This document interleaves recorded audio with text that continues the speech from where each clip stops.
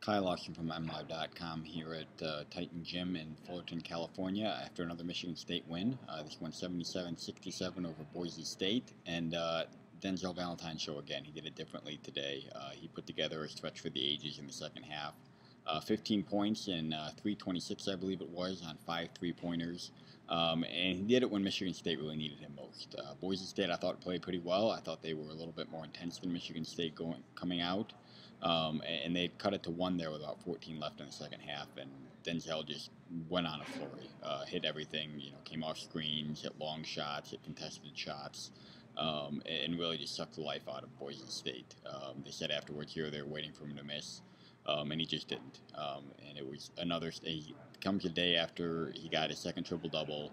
Now he goes for 32 points, which is his career high. And, really, it's November, a lot of basketball left to play. But Denzel is putting together at this point the National Player of the Year resume in the early going year. He's certainly in the conversation, if not the front runner at this point.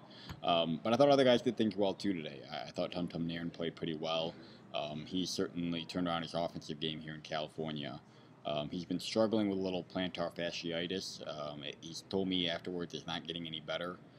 But he's fighting his way through it, but he's getting more confident in his shot, as you saw him in the early going when Michigan State needed him too. So I thought he played pretty well. Deontay Davis, I thought, had a good stretch, and a couple other players did pretty well. So Michigan State now is on to the finals of the Wooden Legacy here on Sunday.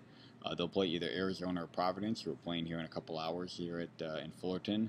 That one will be in Anaheim.